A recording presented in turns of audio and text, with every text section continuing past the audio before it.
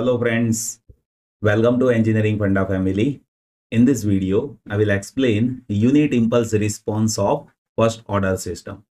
So you can observe here we have standard first order system with unity negative feedback. So here we have unity negative feedback and this is standard first order system. See, in first order system, we have one pole. So you can observe in denominator we have S term, means with given system we have one pole. So this is standard first order system. Here we are dealing with to identify unit impulse response.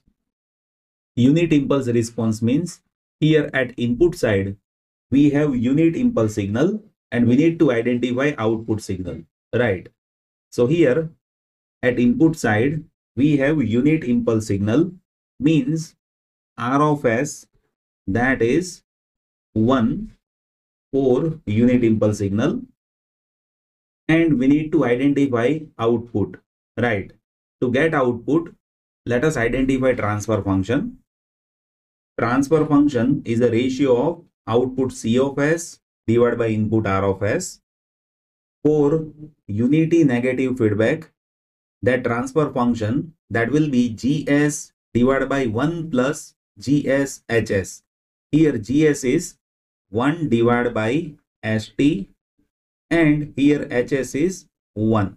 So transfer function that is 1 by ST divided by 1 plus 1 by ST for unity negative feedback with system gain is 1 by ST.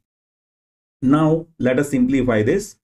So here see this ST that is getting cancelled from numerator and denominator. So CS by RS that will be 1 divided by 1 plus ST, right? This ST that is getting cancelled from numerator and denominator. Now we need to have output. Here we have R of S, that is input, and that is 1 for unit impulse signal.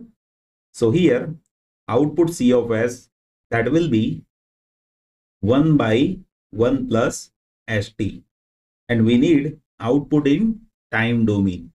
To get output in time domain, we need to apply inverse Laplace, right? And to apply inverse Laplace, let us rearrange this term first. See here, from denominator, we will be taking t common. So we will be having S plus 1 by t over here. Now to this term, we can apply inverse Laplace. So after applying inverse Laplace, now we will be having output in terms of time domain. And here 1 by t, that is constant, and 1 divided by S plus 1 by t inverse Laplace, that will be e to the power minus t by capital T into u of t. See here inverse Laplace for this, that is applicable for time t greater than or equal to 0. So here we are multiplying u of t, right? So this is our response, means this is our output, right?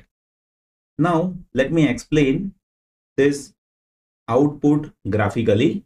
So here if you observe, see we have amplitude on vertical axis and time on horizontal axis.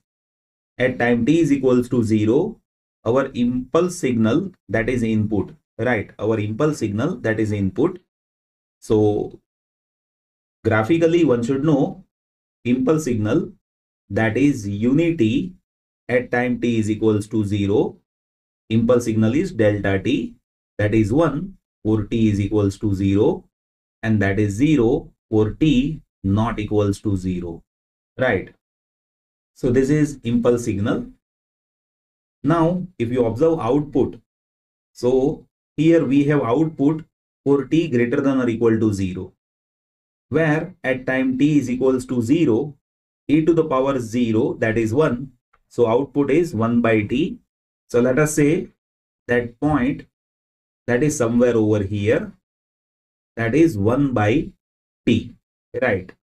And as time t increases, e to the power something will increase, means this resultant output that will decrease exponentially.